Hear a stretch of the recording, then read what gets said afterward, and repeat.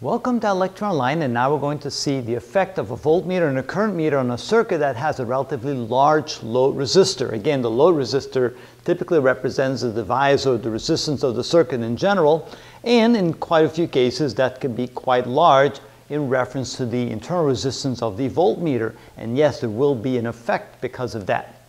So let's see how we can figure this out. Well, first of all, what we're going to do is we're going to try and find the parallel resistance of this, because I want to show you that since the internal resistance of the battery is very small compared to the internal resistance of the voltmeter, that in essence we can ignore the resistance that the voltmeter contributes to the circuit because it's in parallel to that very small resistance. Let me show you.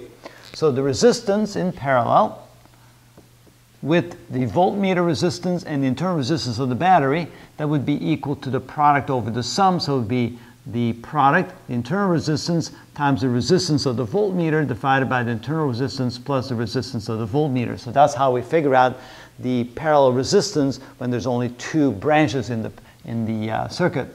So we have 1 ohm multiplied times 20,000 ohms divided by 1 ohm plus 20,000 ohms. And so what will that be equal to? Let's see here. That would be 20,000 divided by 20,001. And you can see that's almost equal to 1 ohm, just about the same. So it's 0.99995 ohms. Let's make that a nice ohm symbol. And of course, that's the same as saying 1 ohm right there. So you see that the resistance of the battery is in essence 1 ohm, irregardless of whether or not we put a voltmeter in parallel or not. You can see that the effect is virtually insignificant. All right, now, what will then be the current to the circuit? What will be the current that the current meter picks up? So we know that the current, by definition, using Ohm's law, is equal to voltage divided by the total resistance.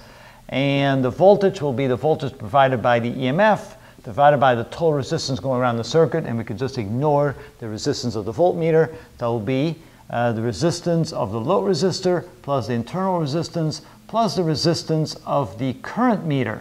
Now again, the current meter internal resistance is really, really small, so in essence we could pretty well ignore that one as well. So we could just say that's no longer significant in comparison to the large load resistor. So this is equal to 5 volts divided by 10,000 ohms for the load resistor plus 1 ohm for the internal resistance. And in that respect, you can see that the internal resistance also becomes insignificant because 1 ohm is so small compared to 10,000 ohms. So in essence, it's just basically, we can just ignore that one as well, because they basically say it's 5 volts divided by 10,000 ohms. You can see that the current therefore will be 5 times 10 to the minus 4 amps, which is 0.5 milliamps. All right, so that's what the current meter will read right here. It'll be 0.5 milliamps read by the current meter.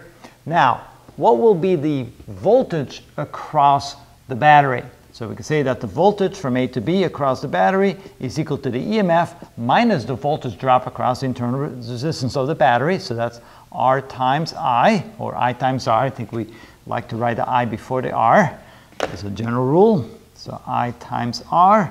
And so it would be 5 volts minus the current, which we saw here was 0.5 milliamps, multiplied times the internal resistance of 1 ohm.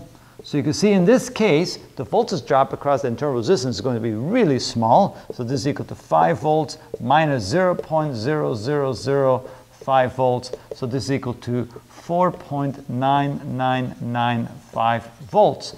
So in essence, the voltmeter is not going to be able to tell the difference between 5 volts or 4.99995 volts.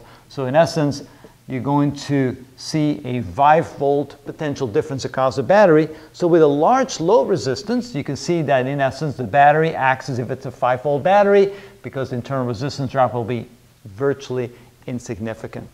And that gives you a feel of how current meters and voltmeters affect the circuit. If you can see, if you have a large load resistance here, then the voltage drop across the battery is virtually nil. The voltage drop across the current meter is virtually zero as well, and the current meter will really read the accurate current, and the voltmeter will read an accurate voltage across here. So now, what will happen when we put the voltmeter across the low resistor? What will we read then? Now that's going to be a new video, and that's going to be the next video on this series, how do voltmeters and current meters affect the circuit. So take a look at our next video and see what happens then.